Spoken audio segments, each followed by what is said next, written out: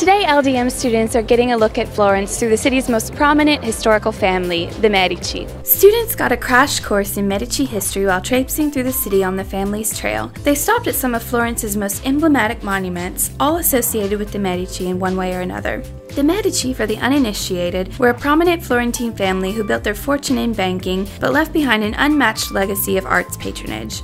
They're largely responsible for bringing about the Renaissance through their support of artists such as Michelangelo, Masaccio, and Brunelleschi, and ruled Florence in both an unofficial and official capacity for many years. The walk through downtown Florence took students to some of the family's most significant spaces, including Palazzo Vecchio, still the seat of civic power in Florence today. It only got its name after the Medici household moved to Palazzo Pitti. Previously, Palazzo Vecchio was known as Palazzo della Signoria, named after the governing body of the city. Students also stopped by the Basilica of San Lorenzo, the parish church of the Medici family and the burial site for many of its most prominent members. Palazzo Medici Riccardi, while often overlooked by plenty of tourists, is a stunning sight and the one-time home of the family. We spoke with some of the students and with their instructor on what made the walk important and why they decided to participate. There's so much history here, and it's all around us, and if you don't really open your eyes, you don't realize it. So sometimes you kind of need people to point it out to you. I've seen the 6 kind of ball emblems all around, and I had no idea what they meant, but now I know that that's property of the Medici. That means that they built it or that they were involved.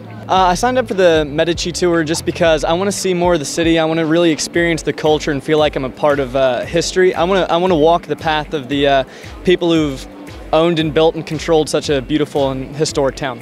Well, you know, it's all a bit surprising. I didn't know that the Medicis weren't really associated with the construction of the Duomo as much as had been hinted towards us.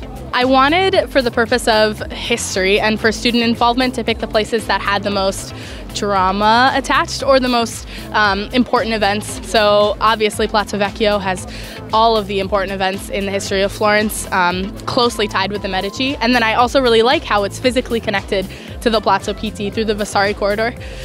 So the students can really see how the Medici traveled and their influence through Florence and through history. The Medici are just so important to Florence, and the students will hear a lot about it in their classes, obviously, but I wanted to make sure that in order to understand Florence, they understood the Medici, because they are credited with the birth of the Renaissance and the birth of a lot of Florentine history. So I think it's very important, if you're going to live in Florence, to understand the impact the Medici have had on culture here.